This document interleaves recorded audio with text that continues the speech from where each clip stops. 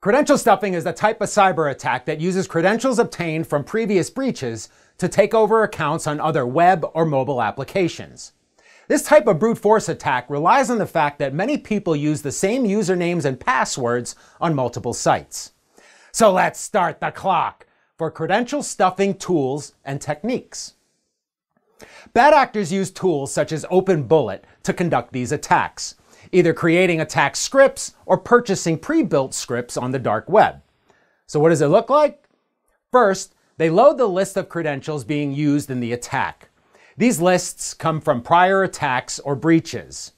Next, they add the proxies they'll use to distribute the attack and make it almost impossible to trace the source IP address or to selectively block them. Now, they can add an attack configuration, adding blocks to create a stack, which is a chain of blocks executed in order.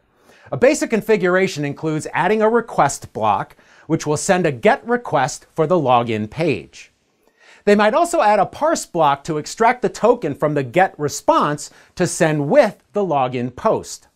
Once extracted, they can assign that token to the variable token.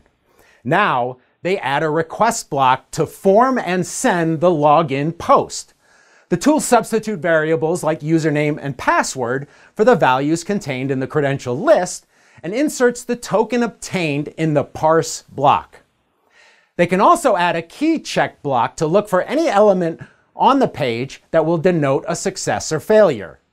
This tool keeps track of successes for later abuse. Finally, they're ready to launch the attack at the victim website from the Tools Runner section. Pretty easy and pretty scary, huh? Password login attacks, especially credential stuffing attacks, are still one of the most common cyber attacks on the internet. You can learn more about credential stuffing tools and techniques, along with ways to combat it, at f5labs.com. I'm Peter. Thanks for watching, liking, and plunking that subscribe button, and I'll see you next time on 90 Seconds of Security.